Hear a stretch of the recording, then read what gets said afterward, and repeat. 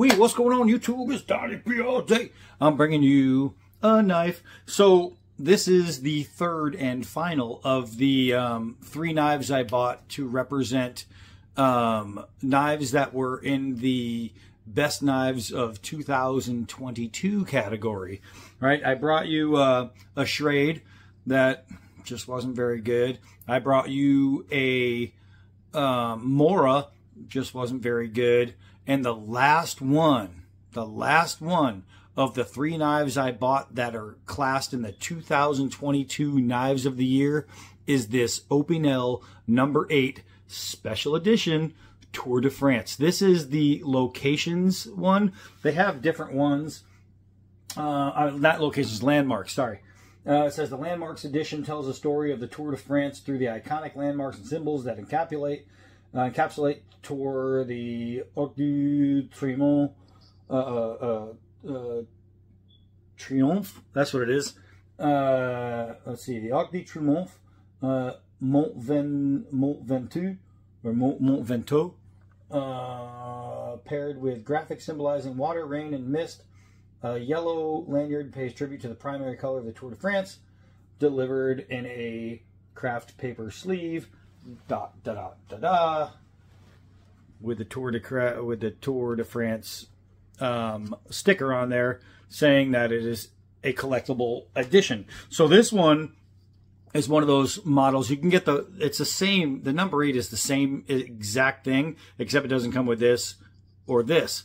This and this, however, the painting there makes this a collector's edition and something that a lot of people won't use.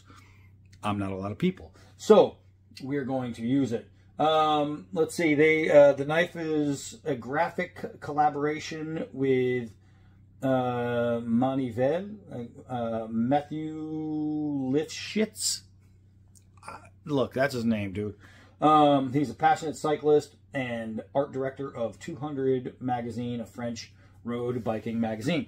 So that's where this thing comes from. Now let's just get into some of the basics. You have your wood handle. What kind of wood is it? I'm pretty sure it says so. I'll just have to press pause and then look for everything, because this website on Opinel. Now these are France's by far the best knife from France. From France. They are phenomenal, as you can see right there. It just popped up. That's the exact one I have. Let's see. I can go through, and there's a full description, and then it says made in Savoie, France. And then it has like all kinds of cool pictures, and then it just keeps on going. Partnership for the making, riding the Opinel. So what I'm gonna have to do is I'm going to have to look up the specs. Okay, so I'm looking, and it says the handle. It says our selection of wood. We select beech, hornbeam, walnut, and ashwood, among other varieties. So I'm not 100% sure what wood this is, because they use a few, but it's wood. All right, so as far as the steel, they actually use a great steel. They do have a stainless version. This one is carbon, and it is XC90 carbon. The overall length is 7.59 inches. Blade length is 3.28 inches. And the thing only weighs 1.6 ounces. It is very light. Now, they come in all kinds of different sizes. They call this the No. 8 because there's a bunch of numbers. I have the No. 12. I did it. It's big, right? It's a great knife. This one is just really nice little bushcrafty size. You say, but D-Bat, how does it stay closed? Geniusly, that's how. And I almost dropped it. My sunglasses are on. Otherwise, you could see my eyes go, oh. It's got a collar lock. You see that? That is unlocked. That means it can close no problem. By spinning this collar lock, you can see how it's like a wedge right there. Now, it's not going anywhere. You tighten it until the wedge is all the way up, and now you have a knife that is not going to close. The collar locks I found out so far using the No. 12, and I used it for a lot. I mean, I love my No. 12. It's one of those I stick in my pocket all the time. It's a pocket rider. This thing is going to be even better in the pocket because it's a little bit smaller, and it's just going to ride nicer. But I can sit here and talk about it all day, but what we need to do is just take it out and show you guys what it's all about. I think I'm on a bald spot already. Oh, no. Golly, I got to start again. Now, they come really sharp and so sharp that you are going to be shaving your arms for days. When people ask me about, you know, oh, hey, what Mora should I buy? Should I buy a Mora? I always tell them I would personally go with the Opinel over the Mora. This is a great bushcraft knife. This goes in your pocket, in your pack, anywhere. You can strap it to whatever you want because they come with the lanyard hole, and it's just a great freaking knife. The blade is nice and thin, and when you're talking about bushcraft, when you're talking about skinning, when you're talking about wood processing, things like that, this is most excellent. Does it strike a spark? Where's that Mora? Hold on. I put it downstairs. I think I have a ferro rod sitting outside. I know, I have them everywhere. All right, so let's go out and play. All right, so a lot of people say, yeah, but with a Mora, you can get out and you can strike a ferro rod. Well, you can with this one too. No problem. It's got the 90-degree spine. It will strike a ferro rod anytime, every time. But let's do some testing. Hold on. Let's see how it performs at the stump. We're going to try a push cut on the 1/2-inch nylon rope, and it went straight through. If you remember, I just tested that Mora Companion Spark. If you don't believe me, you haven't seen it, go look. It would not do a push cut at all. The Mora could not push cut through that rope. It barely did anything to that rope, as a matter of fact. It was pretty sad. 4 layers of leather belt. Absolutely no problem. No problem. I've got some, I used to do this in my old, I used to use this stuff with my old videos when I first started because I had a bunch of it. It's plastic vacuum cleaner hose, right? And we like to see if this thing will cut plastic vacuum cleaner hose. No freaking problem. Now, this is nowhere near a chopper. It is really, really lightweight and it's too short to chop. But I want to see what kind of, if the edge profile with just whatever kind of, I'm not going to be able to get a hard swing, but if I can just at least break some fibers here, and let's see. Oh, it did.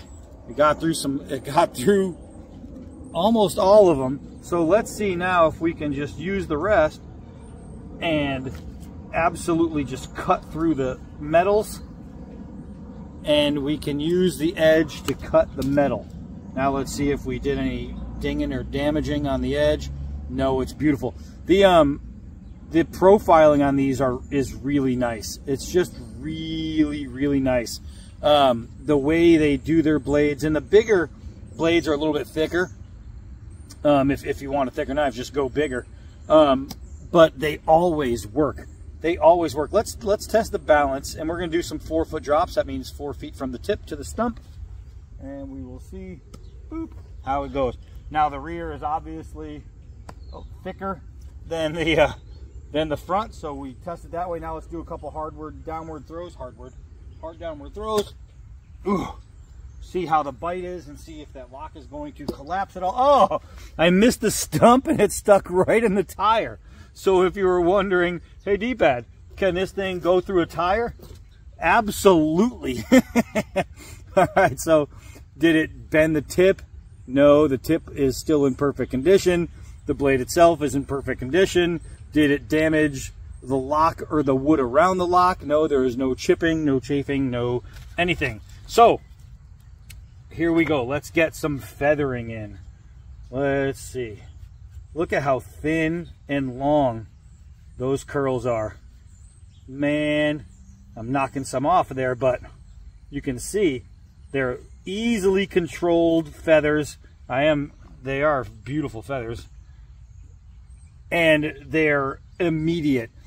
That is another problem I had with the Mora, is because of the Mora goes from thick to a flat Scandi, the knife dives into the wood and you can't get long, thin, pretty feathers, especially if you're a beginner. Like if you're out here all the time and you're doing this, eventually you're going to learn the edge profile and the edge geometry and all that.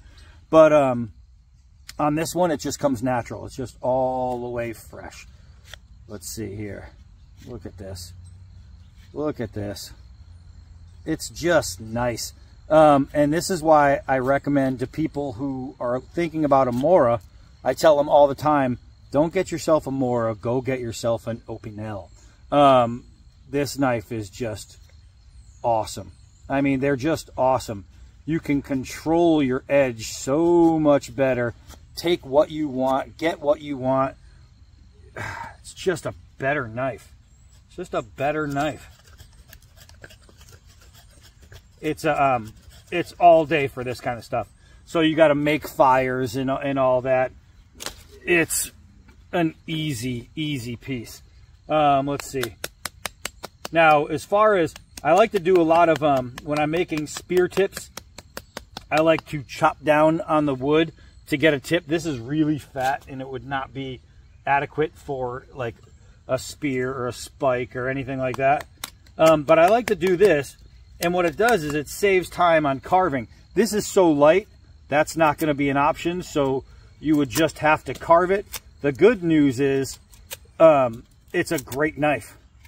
It's a great knife, and I'm able to get my tip just by doing it the old-fashioned way and carving. When you put it in your hand, you can just feel the quality. It really, I mean, it's so much different than a Mora. And the way this is contoured, it's really comfortable. Just an all-around great knife. But if you're making a spear or an arrow or a tent spike or a pit spike or something to hang your hat on, you need something to be able to make a tip all day long. All day long. It's just a really good knife. Is it an airborne killer? Woohoo! First try. All right. So yeah, it even can excite you with a little tiny throw. As far as like value, this thing, you find these like sub $30, right? For the number 8. And obviously the bigger they go, the more expensive they get. It all depends on what you want, but you can even go smaller.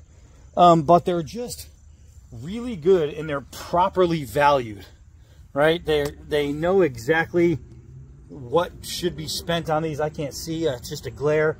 So hopefully you guys can see.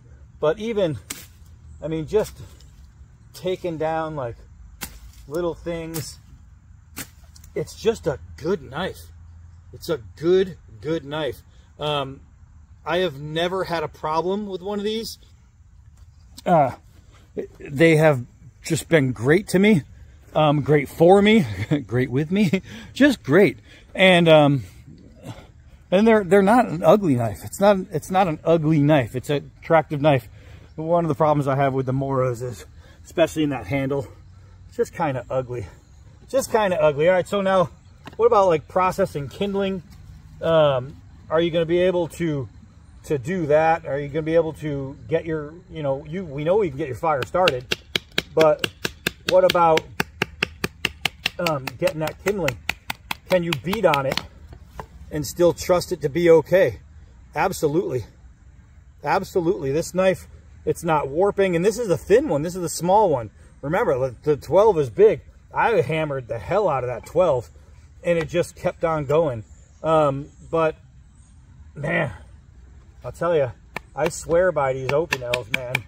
They're just really good, rugged knives that don't look like they should be. They're small, they're thin, yeah, it's wood, it's got a collar lock. You'd think that there's no way it's going to be as strong as it is, but it really is. It's a fantastic knife. So, these guys right here, are they worth buying? Are they worth owning? Absolutely. If you're looking for a like a knife to bring with you camping, like a little pack knife to do things like processing your food, your camp food, or just anything like that, I can absolutely 100% highly recommend an Opinel. These things are just beautiful, man. Get dirt all over it, and it's a special edition. Just gorgeous, gorgeous, gorgeous piece. Right there it says number 8. And that's just the size. But this thing is sweet, man. I do love me a good Opinel, and this one's nice. Now remember, these are the special editions, so don't use them. But you can, I think this one's probably like 28 bucks, 30 bucks, something like that. And it's the special edition, but you can get just the plain one without it, and I think it's probably going to be like 25 bucks. So it will be cheaper a little bit not getting the special edition. Now, the collar lock, you can also lock it while it's closed, so it cannot be opened accidentally, even though you have to pull to open it. You'll see a lot of people buy these and then completely redo the wood. They'll put notches here to make it easier to open, and they do all kinds of stuff. I've seen people put thumb studs in there. You don't need to, though. It's just a good knife as it is. It's one of those where you just stick it in your pocket and you can leave the little lanyard out. Oh, you need your knife, you pull the lanyard. It's pretty simple. There's not much to talk about. It's just pretty basic. It's a wooden stick with a blade inside and a little spinny thing. So I'm not going to sit here and talk for hours. But this thing, the Opinels, completely worth the money. Excellent knives. Great blade geometry. Excellent edge geometry. Beautiful. All right, so that's it for this one. Hi, I'm Donnie B all day. Until next knife.